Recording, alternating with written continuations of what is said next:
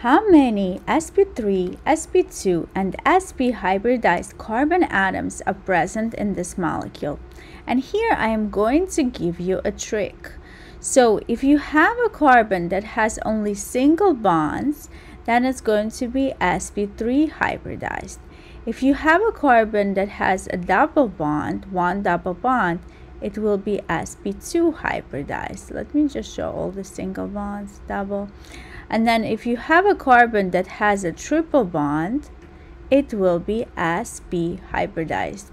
So what we're going to do is let's go ahead and find all of the sp3 hybridized carbons, which are carbons that have all single bonds.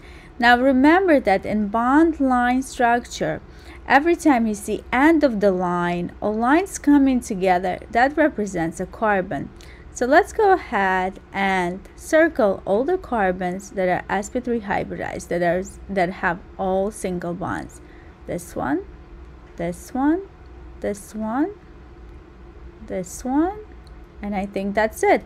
So in this molecule, how many sp3 hybridized carbons do we have? We have 4. Now let's go ahead and change our color, and let's circle all of the sp2 hybridized carbon atoms, which would be the carbons that are attached to a double bond.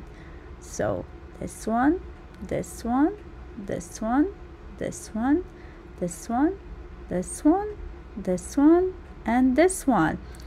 6 here, 7, 8. So there are 8 sp2 hybridized carbon atoms. And finally, let's change our color for the last time.